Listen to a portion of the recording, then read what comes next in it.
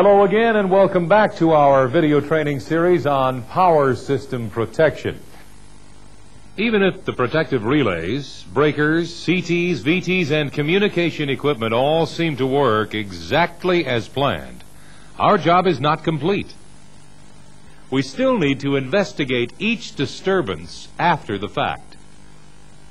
But why is it necessary to go back and analyze faults after they happen? Well, this is done for two basic reasons. First, to check that the relays and breakers are operating as intended, and second, to explain any misoperations and predict any future problems. Protective relays and breakers operate extremely fast. They can clear a fault in just a fraction of a second. Unless we can capture fault data and reconstruct what happened during that very short time frame, we would probably never be able to pinpoint the cause of relay or breaker misoperation. Furthermore, even if the protection seems to operate correctly, there could be problems that would go unnoticed if an after-the-fact analysis is not conducted. Here's an example that shows why every fault on the system should be investigated. In this simplified one-line diagram, a high-voltage 500 kV transmission system is connected to a 161 kV sub-transmission system through substation X. The YY transformer is equipped with CTs in the grounded neutral leads on both the high-voltage and low-voltage sides. The CT secondaries are then connected in parallel so as to monitor the total ground fault current from both the 500 kV and 161 kV systems. The current monitored by this CT arrangement is referred to as the station neutral ground current. A single line-to-ground fault occurred on C phase of one of the 161 kV lines leaving station X. These traces were recorded automatically by an oscillograph machine installed to capture fault information. Here we show the C phase current on the faulted line and the station neutral current. Just prior to the fault, normal load current flows in C phase of the line, and the station neutral current is close to zero. When the fault occurs, both phase current and neutral current increase dramatically, as we would expect. After about 5 cycles, breaker number 1, protecting the faulted line, trips to clear the fault. There are about 30 cycles of line dead time before breaker number 1 recloses. Like most faults on overhead lines, this one was transient in nature.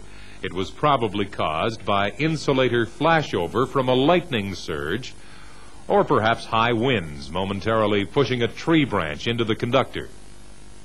30 cycles of dead time with no current flowing is usually sufficient to allow the fault arc to deionize.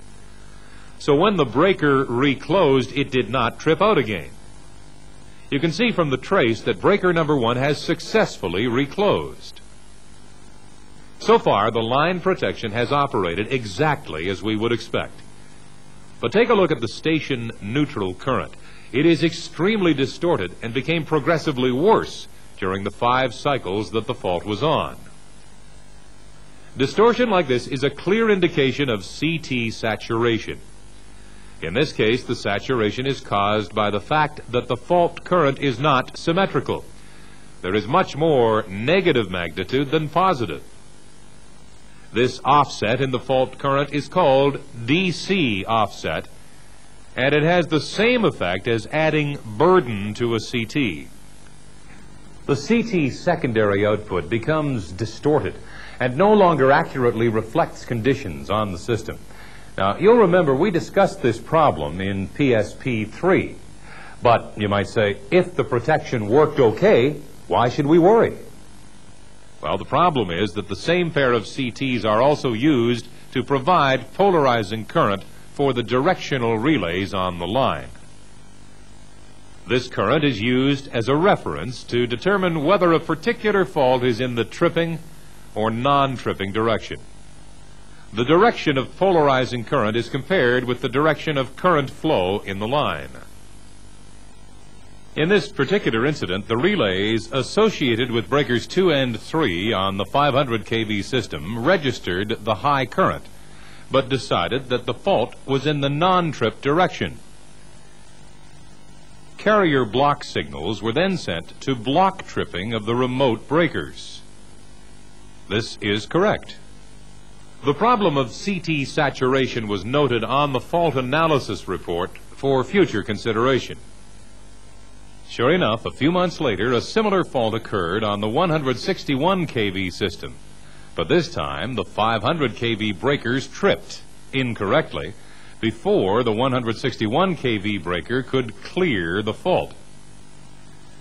Here are traces of the carrier signal that was transmitted from breaker number 2 during the fault and the C-phase current seen by breaker 2. About 3 cycles into the fault, interruptions or holes begin to appear in the carrier signal. The holes are due to the extreme distortion in the station neutral current, that is, the reference current. How is this? Well, when the relays at breakers 2 and 3 compare the ground residual current with the distorted reference current, the phase relationship is unclear. The relays now mistakenly decide that the fault is in the trip direction and simultaneously suppress the carrier blocking signal.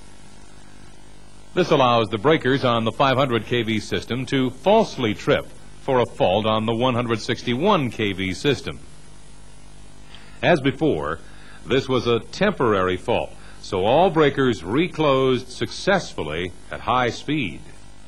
The problem was solved by replacing the 161 kV neutral CT with one having better operating characteristics. There are 2 basic methods for gathering fault data: automatic and manual.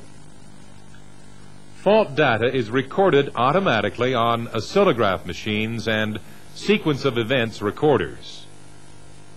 An oscillograph machine starts automatically when a fault occurs. It records waveforms of selected voltages, currents, and communication signals.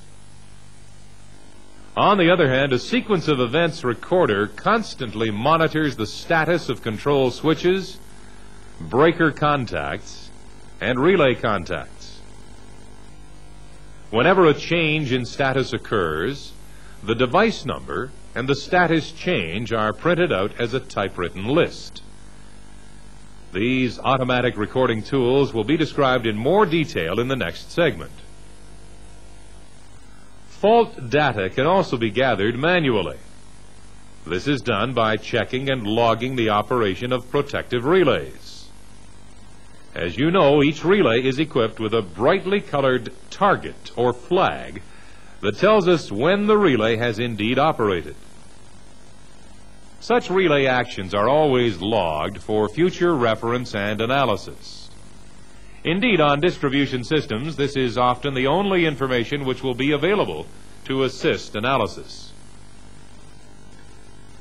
Here is one example of a relay action log which reports upon failure of a lightning arrestor during a lightning storm. The failed arrestor was located on the low voltage side of a 115 to 69 kV auto transformer. The resulting fault within the transformer's zone of protection caused the differential relay to operate. This in turn tripped all 3 breakers, primary, secondary, and tertiary, to completely isolate the fault. The actual information logged includes the date and time of the relay action, the numbers of the breakers involved, the relay targets, the time each breaker was closed, and the number of the pertinent oscillograph recording. In this particular case, the investigator, using all of the data along with the oscillograph traces, decided that all relay and breaker actions were correct. This is noted on the form. Any misoperations would typically be reported on a separate log and a thorough investigation would follow. Of course, these relay action reporting procedures will vary from utility to utility, so you must be sure to check and learn your own company procedures. At this point, it's time for a break. In the next segment, we'll be looking at fault analysis tools in more detail. Until then, please switch off the videotape and review the written material in your workbook.